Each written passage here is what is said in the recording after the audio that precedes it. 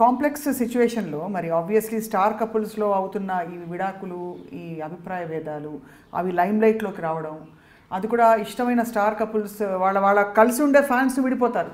వీళ్ళకి బాధేస్తుంది, వాళ్ళకి బాధేస్తుంది, వీళ్ళు వాళ్ళని వదిన అని పిలుస్తారు, వాళ్ళు వీళ్ళని అన్న అని పిలుస్తారు. ఇవన్నీ అవుతూ ఉంటాయి. ఈ డ్రామా అంతా ఉంటుంది around celebrity couples. So I think అన్ని చోట్ల ఉంటుంది, ఇది హైలైట్ అవుతుందండి. ఇక్కడ వీళ్ళు నోన్ పీపుల్ కాబట్టి హైలైట్ అవుతుంది. పేరెంట్స్కి ఎలా ఉంటుందో అని ఐమ్ జస్ట్ వండరింగ్. వాళ్ళకి అదే more embarrassed. That also depends upon what the parents no. ఇప్పుడు వీళ్ళు మీడియాకి తెలియదు కాబట్టి నిన్న రాత్రి వరకు ఎంతో బాగున్నారు, ఇవాళ సడన్గా ఏమి అని రాత్రి బాగా నీకు తెలుసు అది రాత్రి వరకు ఏం చేస్తారు వాళ్ళు. అంటే మామూలుగా మనకి so I mean the specific individuals involved in the family వాళ్ళకున్న ఇంటర్ రిలేషన్షిప్స్ బట్టి ఉంటుంది. సో సరే, డివోర్స్ అయ్యాక ఇండివిజువల్స్ ఏం చేయాలని మీ అభిప్రాయం? What should they spend their entire effort doing? The point అది వాళ్ళు ఫస్ట్ ఆఫ్ ఆల్ ఎవరైనా డివోర్స్ తీసుకుంటే వాళ్ళకి యాక్షన్ ప్లాన్ లేకుండా ఉండదు.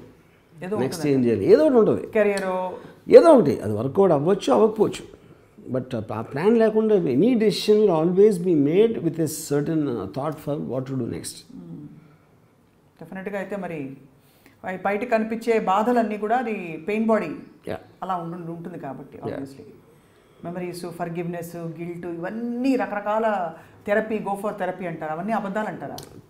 అంటే ఇప్పుడు వాళ్ళు వెళ్తారా, లేకపోతే అక్కడ ఏమన్నా అవుతుందా, లేకపోతే వేరే వాళ్ళ కోసం చెప్తారా అనేది I can't talk. But I don't think most simplest reason of divorce will be that you can't stand the other persons.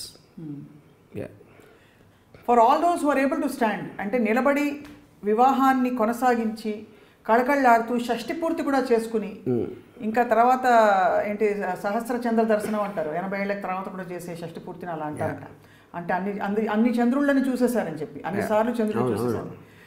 అలాంటి వాళ్ళకి ఏం చెప్తారు? వాళ్ళు నటిస్తున్నారు ఆప్షన్, వాళ్ళకి ఇంకా తెలీదా? Only the two reasons. Some of them just resign it, ఇంక ఈ జీవితానికి ఎంత చాలు అని సర్దుకుపోవడం, అదొక కేటగిరీ. రెండో కేటగిరీ ఇందా చెప్పినట్టు they become companions at some point of time. They become companions. Or third people, they will kind of just be there existing, but their focus point will be their children or career or something else. Yeah. So as we wind up, అంటే we have got a clear gist of మీరు మీ అభిప్రాయాలు ఏంటని. For example, నాకు ఒకటి అంటే because I'm such a strong advocate of freedom of an individual, నాకు ఎవరైనా introduce చేసినప్పుడు నా వైఫ్ అంటే నాకు కోపం వచ్చేస్తుంది. అంటే నా వైఫ్ అంటే వినటానికి ఏదో నా పొజిషన్ లాగా అనిపిస్తుంది, వినటానికి ఏదో. I know but I'm just saying I think it gets back to నేను నా అని ఇంకొక ఇండివిజువల్ అనటం అనేది I find it very insulting. మానవ హక్కుల ఉల్లంఘన, అంతేనా? ప్రాథమిక హక్కుల ఉల్లంఘన. సో మా సినిమా డైరెక్టర్ అంటే కూడా కోపం వస్తుందా? See, that's a designation, no? And specific and time bound. Yeah. But ఇది life long, no time period, no contract, nothing. అది మీ problem. Yeah, that's the problem. Yes. So time bound గా mutually agreeable గా anything okay, but unconditional గా ఆ space లో ఉండి ఎవరు ఇష్టం వచ్చినట్టు వాళ్ళు ఉండడం అనేది మీకు గ్రహించలేని, అర్థం చేసుకోలేని ఒక మోడల్. అది రామ్ గోపాల్ వర్మ గారికి పెళ్లి మీద నమ్మకం లేకపోవడానికి కారణం. కానీ ఇవాళ మీరు ఇచ్చిన బ్రేకింగ్ న్యూస్ 50-60 ఏళ్ల తర్వాత ఇన్నోసెంట్ లవ్ పుట్టే అవకాశం ఉందని చెప్పి we wish you all the best. మీకు తప్పకుండా నేను చెప్పాను కదా ఇన్నోసెంట్, ఎందుకంటే actually sex can innocent because it's God given, nature given.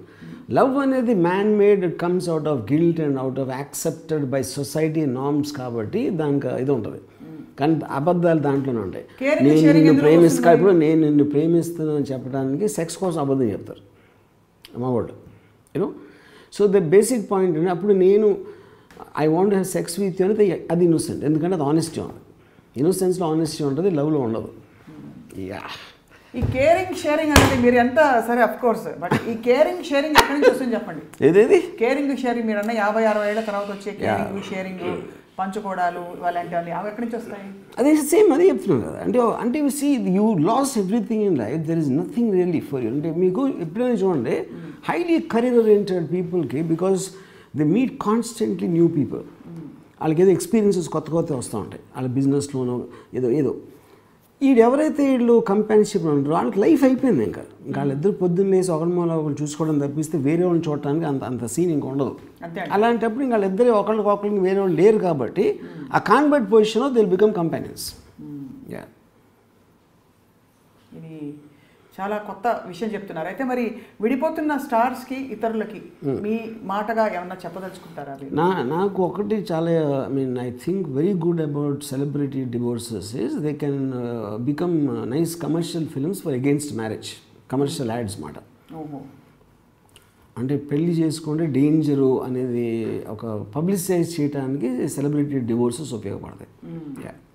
So I think it's the doing a service to society. And ఇప్పుడు నాకు అర్థం కాలేదు, మీరు ఇంత బోల్డ్ ఇంకోటి మీరు చూడండి, ఎప్పుడైనా divorce are treated like death.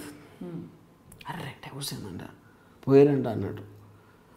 అప్పుడు డివోర్స్ ఏంటంటే ఎవరి కోసం అంటున్నారు మీరు? ఫస్ట్ ఆఫ్ ఆల్ అది ఆ ఇన్స్టిట్యూషన్కి పోయిందనే, లేకపోతే it is possible that they both are happy incompatible నుంచి, లేకపోతే one is happy, are there could be X reason why reason. ఏమీ తెలియకుండా పాపం డివోర్స్ అయిపోయిందంట ఈడేట్ చేస్తూ ఉంటాడు. వాళ్ళు ఇద్దరు బాగానే ఉంటారు.